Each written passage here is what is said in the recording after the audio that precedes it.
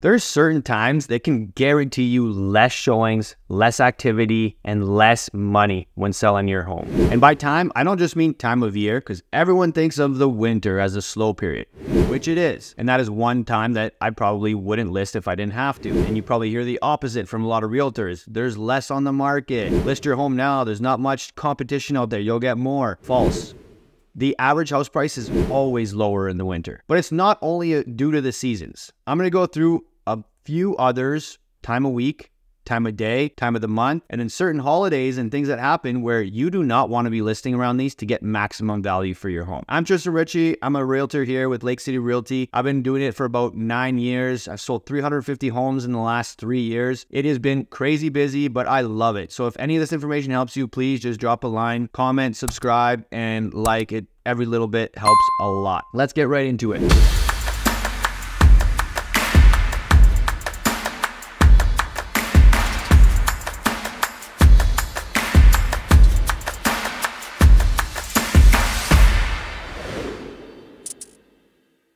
So a while ago, I saw a study that said the cheapest day to buy a house is January 7th. So that's after the Christmas holidays. People have spent their money.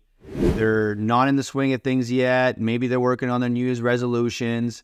So by that, it's probably the closing date because it starts to get slow by the end of November. So I always tell my clients is, even though a lot of realtors try to get that business by saying there's not many listings out there, not much competition, which means your house will stand out. Well, that sometimes is true. You usually won't get as much money if you're listing in the winter. That's just facts. And I tell my clients, because I want them to get the most amount of money possible, is wait till spring if you can. Not everyone can. So there's other ways around still getting enough traction and action on them, but time of year is very important. The most expensive day of year, according to the study, was May 17th. That is the most expensive day to buy a house. Spring market, full bloom, people are out and about, the sun's starting to get hot, maybe they're in t-shirts. That's when people really start to get active, and there's a ton more buyers, but there's also a lot more listings. So the frenzy is up. People are getting excited. If you look at a trend, I can put up the trend up here. You can see in the peaks in the spring, troughs in the winter, and then you get another little bump. So those are the main aspects of time of year, of course. There's also another little dip in the summer, and then it picks up a little bit in the fall, right after kids get into school. So this is all psychology. This is just facts. This is what we've known for the last little bit. So this is the way I try to guide my clients depending on when they're ready or when they have to sell. Some people just have to, which is okay. Then it comes to time of week. Ideally, in Sudbury, you don't list on Saturday, Sunday.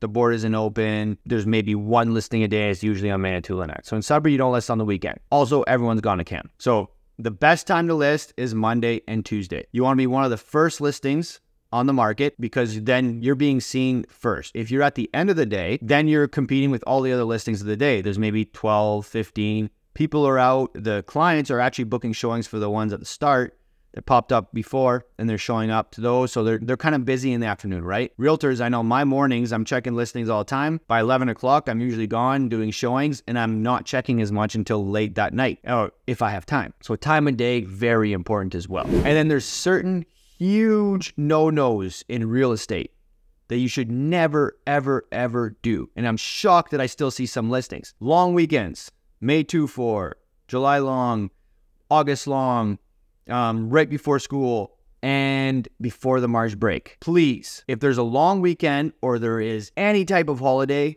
do not list before the holiday because no one is paying attention. March break, everyone's gone with their kids. They're not in school. You'd think that maybe they'd be showing more houses, but they're not focused on that. Their kids are there. They're going skiing. They're doing something, leaving the country. They are enjoying themselves with the family. In the summer, don't list on a Friday. Never list on a Friday, especially in the summer. In the winter, same thing, is probably not best. But in the summer, do not list on the Friday because especially Sudburyans, they're all gone to camp. They're going to the cottage. They're going hunting, fishing. They're not focused on real estate at all. So that is the worst time to list is on a Friday.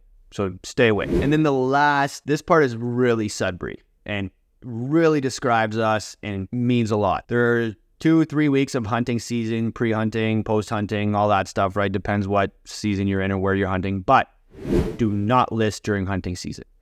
If there's a married couple, just 2 people that are buying a house, they're making a decision together, And one of them is often gone for hunting season, especially in Sudbury. So big decisions can't be made as easy. So you really want to avoid listing your house in those moments. That's everything for today. If you have any questions, please feel free to reach out. There's so many intricacies when you're listing a property that you really want to have the best advice possible. Price, timing, preparation. There's a lot that goes into a listing. So if you have any questions, please feel free to reach out. I'd love to help you buy or sell here in the greater Sudbury area.